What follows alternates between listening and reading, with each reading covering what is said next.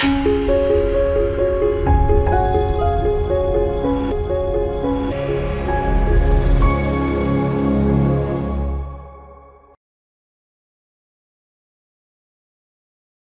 Friends, எல்லாருக்கும் வணக்கம். இன்றைக்கி ஃபோட்டோஷாப் தமிழனில் என்ன டுட்டோரியல் பார்க்க போகிறோம்னா, எப்படி வந்து ஒரு சிக்னேச்சர் க்ரியேட் பண்ணுறது.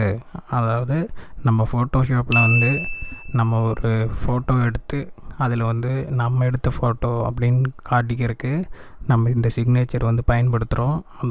அதை எப்படி பயன்படுத்துகிறதுனா, நம்ம ஒரு ஃபோட்டோ எடுக்கணும், நம்ம வந்து ஒரு சிக்னேச்சர் போட்டுக்கணும் ஒரு இதில்.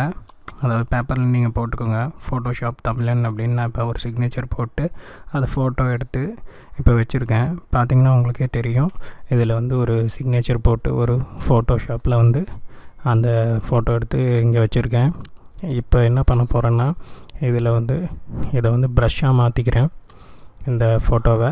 இங்கே பாருங்கள், இப்போ இந்த பேக்ரவுண்டுன்னு இருக்குது, இதில் வந்து ஃபோட்டோஷாப் தமிழன்னு சிக்னேச்சர் இருக்குது. சிக்னேச்சரை வந்து எடிட்டில் போயிட்டு டிஃபைன் ப்ரஷ் ப்ரீசெட் அப்படின்னு இருக்குது பார்த்தீங்களா, அதை கிளிக் பண்ணிக்கோங்க. கிளிக் பண்ணிவிட்டு இதுக்கு ஒரு நேம் கொடுத்துக்கோங்க. சிக்னேச்சர்னு நான் கொடுத்துக்கிறேன். சிக்னேச்சர்னு கொடுத்துட்டு ஜஸ்ட்டு ஓகே கொடுத்துட்றேன். ஓகே கொடுத்தோன்னே எனக்கு வந்து இது வந்து ப்ரஷ்ஷாக மாறிடும். இப்போ என்ன பண்ணிக்கலான்னா, நான் வந்து ஒரு இமேஜ் எடுத்து வச்சுருக்கேன்.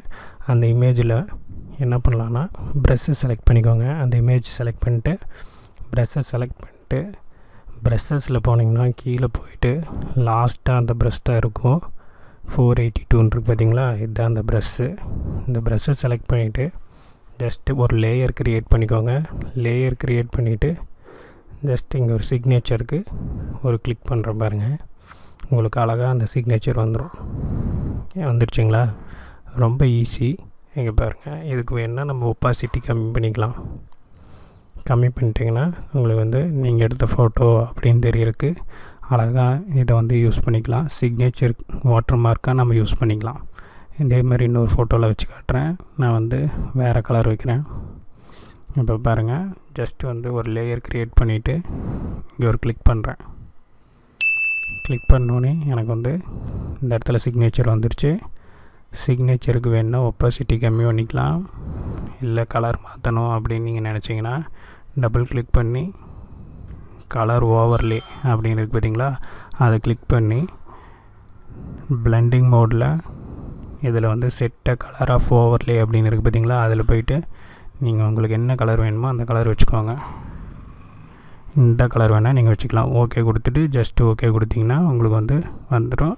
அதுக்கப்புறம் ஒப்பாசிட்டி வந்து கம்மி பண்ணிக்கலாம். இந்த டுட்டோரியல் உங்களுக்கு யூஸ்ஃபுல்லாக இருந்திருக்கும்னு நினைக்கிறேன் ஃப்ரெண்ட்ஸ். நீங்களும் ட்ரை பண்ணி பாருங்கள். ப்ளீஸ் சப்ஸ்கிரைப் ஃபோட்டோஷாப் தமிழன். கண்டிப்பாக சப்ஸ்கிரைப் பண்ணுங்கள், லைக் பண்ணுங்கள், ஷேர் பண்ணுங்கள். தேங்க்யூ.